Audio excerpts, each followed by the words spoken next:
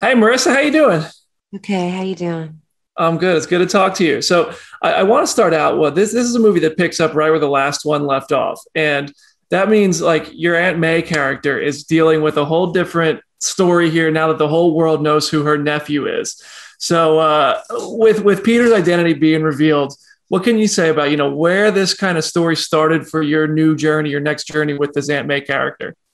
It's where exactly where it left off. Where you were saying she knows that he's Spider-Man, and they have to figure this out together. And now the whole world knows.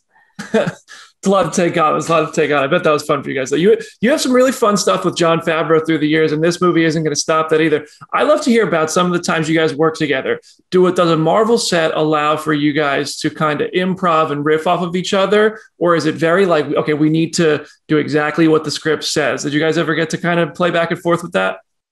No, no, we'd improv pretty much, and then John Watts would pick what he wanted and carve it into a scene before we shot it. So and then we'd improv again. Fun, fun. Who cracks the most on set? Does anybody ever just kind of burst out in the middle of a take and have a laugh? I think we're always it's pretty loose. It's really all pretty loose. Everyone That's cool. laughs a lot. That's cool. You have throughout your career, you've had some really tremendous monologues, including your Oscar-winning "My Cousin Vinny," the questioning about the Bel Air. And first of all, I was curious if you still remember like moments like that, like the monologue, like the trick question bit. Do you remember that to this day? No.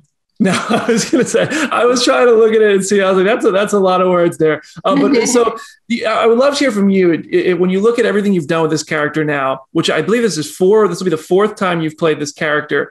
Do you think Aunt May was like, is there like a defining moment for you that you kind of were like, this is the scene I really felt got to capture her relationship with Peter, or something that we can all look forward to in No Way Home? I don't think so. I think the best of what they do is probably off screen, but That's fair. there when he needs her. I think your character plays a pretty key role, but I think a lot goes on behind the scenes as well. My last question for you, and I'm sure you probably have heard this question before, some variation of it, but I hope I'm the first. It would be better if I am. If the multiverse had your character, the Aunt May version by Sally Field, and the Aunt May version by Rosemary Harris, all played together in a scene, would they all kind of bond?